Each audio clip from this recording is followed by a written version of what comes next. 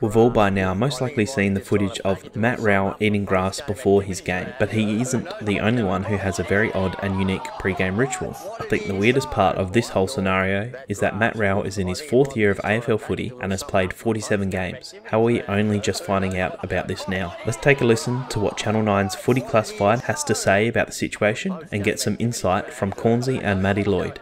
He does this at every single game, at every single ground across Australia. So we think he's probably eaten grass at about 18 venues now. No, not joking. That's his pre-game routine. He eats grass. Very strange. Well, I'm surprised he hasn't got sick from it by now. Just for the record, did you have something weird or normal, regular you did every week? I wore the same bathers and I didn't wash them.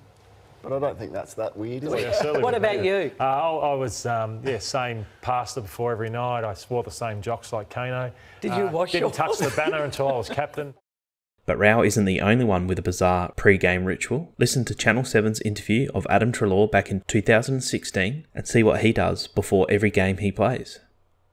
I've got quite a fair bit. So game day, I do 3 things, and I've done it all 80 games I've played. I wear red jocks. So each year, there's 1 pair of red jocks per year. So this year I've got my new pair and I wear them every game. I watch The Simpsons. I have to watch The Simpsons on my laptop while I'm in the shower shaving my legs. So they're my superstitions. How the heck does he get out there? that is the most bizarre superstition I've ever heard. And what about when he goes interstate and there's not a bath? And sits in and shaves his leg. I'm not sure I'd be admitting that one.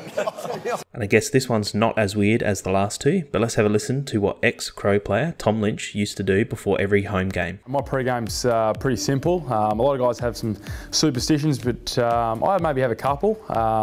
Always have to have crunch chocolate the night before a game, which is a little bit unique. Always get the same risotto.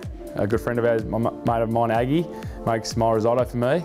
And then always go to the same place for breakfast. Go to Coffee Philosophy for breakfast on a morning of a game and have my poached eggs. So. And then this is what he had to do at every away game. When I've got a bit of time on my hands, I like to search the ground and find an AFL record. And if I can find that, I'll spend my time, depending however long it takes, trying to do the spot the difference at the back. So.